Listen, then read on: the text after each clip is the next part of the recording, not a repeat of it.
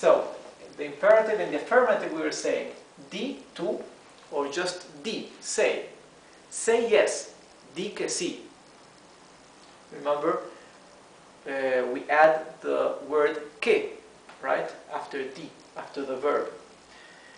Diga, él. Digamos nosotros, for example. Digamos que sí, let's say yes. Or digamos que no iremos, let's say that we won't go, right? Decid vosotros, you plural. Digan ustedes, again, you plural. And digan ellos, right? Now you will see in the negative how there are two pronouns that change their conjugation. That is this one and this one. That is tú and vosotros. You singular and you plural. Okay? So look, I say di is say. Di que sí, say yes. If I want to say don't say yes, I will say no digas que sí. Di que sí means say yes. No digas que sí means don't say yes. Here we have no diga. You can see that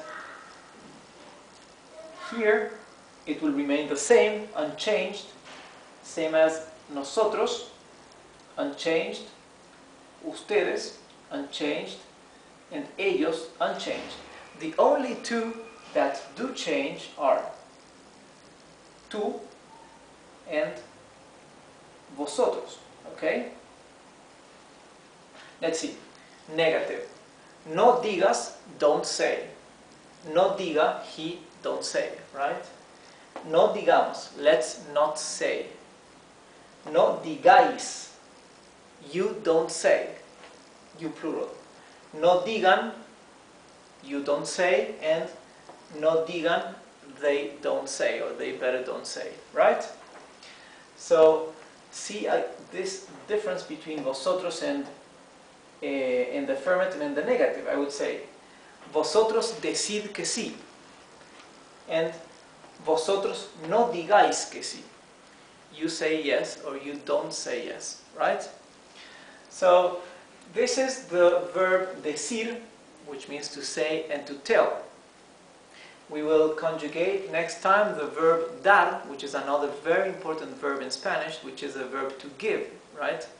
It's very regular as well. So thanks for watching. Remember, if you have any questions, you can send them to me regarding conjugation or vocabulary or how to use some word or how to translate something. So if you have doubts, you can send them via YouTube or on the blog, okay? So have a nice day. Thanks for watching.